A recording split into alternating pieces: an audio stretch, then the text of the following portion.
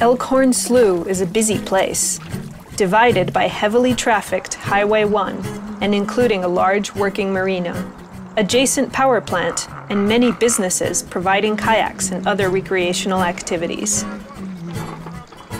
It is also where sea otters have chosen to live in larger concentrations than anywhere else south of Alaska. Coming to visit the slough, you are guaranteed to see lots of otters, as well as a big sea lion colony and many birds. The otters have become such an attraction that kayakers began to threaten their survival by inadvertently disturbing them. But this is a relatively new story. It wasn't very long ago that southern sea otters were thought to be extinct, and not a single one was to be seen here. Sea otters once ranged all along the North Pacific Rim, and the estimated population is somewhere between 150,000 to 300,000. The maritime fur trade really took off, hunting sea otters all along the Pacific Rim. The fur coat was so luxurious that it just was very much in demand, brought a pretty high price, and as a result, they were hunted nearly to extinction. By the time the fur trade ended, just a few dozen otters survived off the coast of Big Sur, and that was probably just an accident of geography. The coast was so rugged that it's likely that the fur hunters just couldn't find any good, safe anchorage to mount expeditions from. Every single southern sea otter alive today is a relative of those original sea otters that toughed it out and managed to evade capture all those years ago.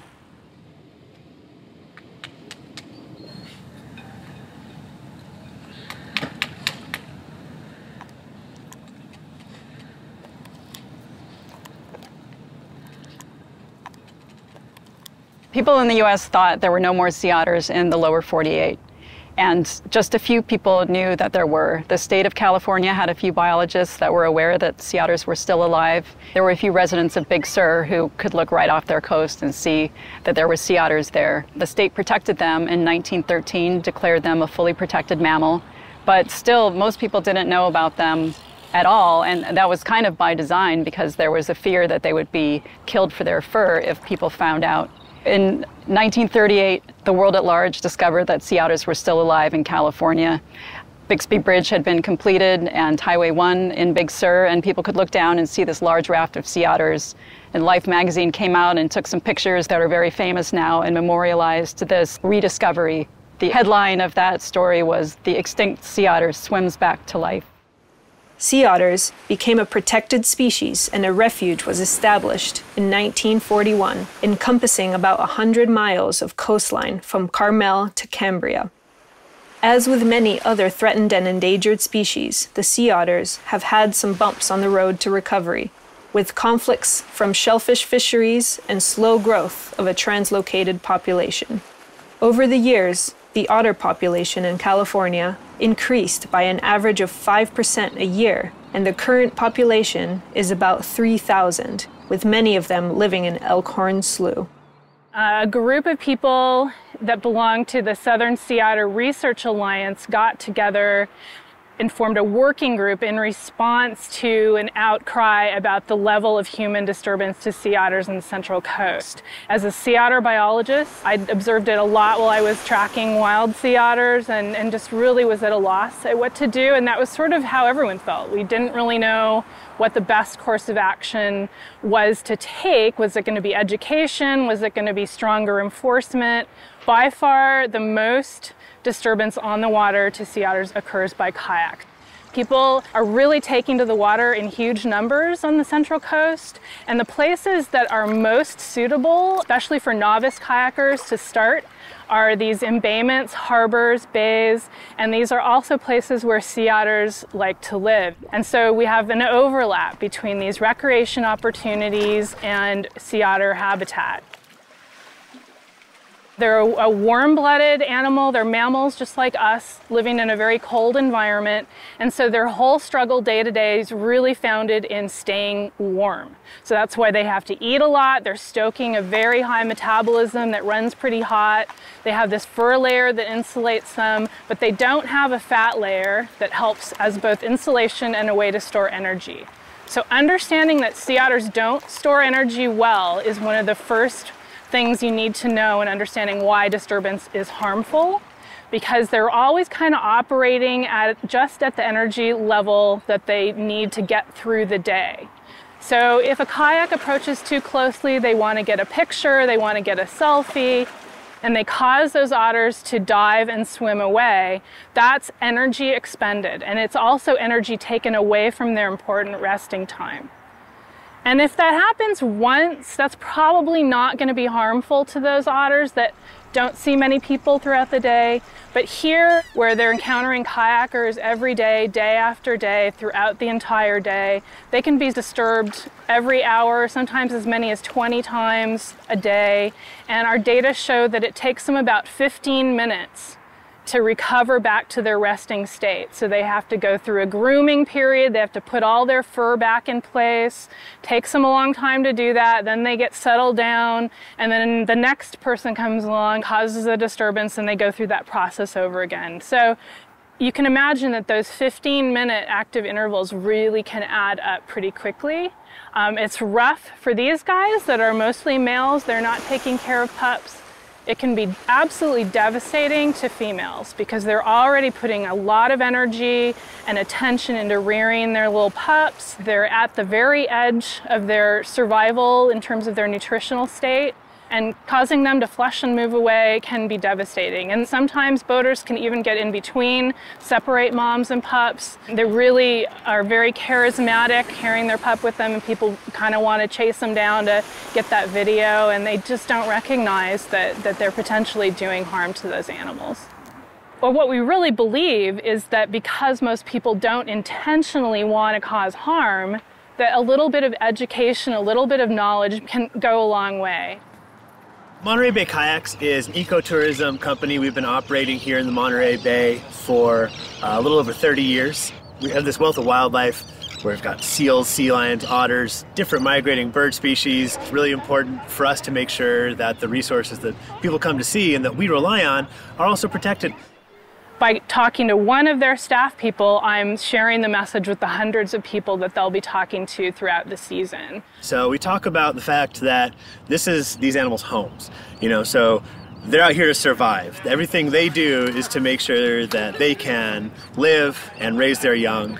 And we're out here to enjoy ourselves and to have an amazing experience. For us to do that, for us to continue to do that, we need to make sure that we're not making it difficult for them to live. We give in-person orientations to everybody that comes in. We don't make them watch a video, we talk to everybody individually. People don't really know what appropriate behavior from wildlife is. Something that, a researcher or someone who's very familiar with these animals sees as a warning sign, people think of as cute. We like to keep people about 5 boat lengths, which is about 60, 70 feet away from the wildlife. We want to make sure that we're not approaching resting wildlife, having to change their behavior. And it's that behavior change that's really the big deal. We're all neurobiologists, so as fundamental biologists, encountering nature and the natural biology of the Monterey Bay was a real highlight for us. You love the encounter, but you want to encounter it responsibly. To respect the animals is a key facet. Humans and otters can cohabitate. It does take work, though. Otters are incredibly curious animals, accustomed to humans very easily. And that's not safe for people or for the otters. It comes down to education of businesses that operate in that capacity. It comes down to them educating the people that they're sending out on the water. So it's finding those points of entry, and we really encourage people to come into the shop before they go out. They can even go on one of our orientations where we talk about the map and the wildlife. We would love to be able to spread this to anybody going on the water, not just people that are, going through our company. They really have set a standard, and it's great because other companies coming in after them really have to sort of meet that high standard that they've set. So the other folks around here are also doing a really great job and take it very seriously and really do a good job of training their guides, which I think is one of the most important things that they can do. Elkhorn Slough Safari has been out here for decades. He's really done a great job. They are super respectful to the sea otters. One of the great parts about having young naturalists that often also volunteer with other institutions here, the aquarium or the Moss Landing Marine Lab or the Marine Mammals Center. These people are all out there working with experts in that field and bringing that knowledge to our business here.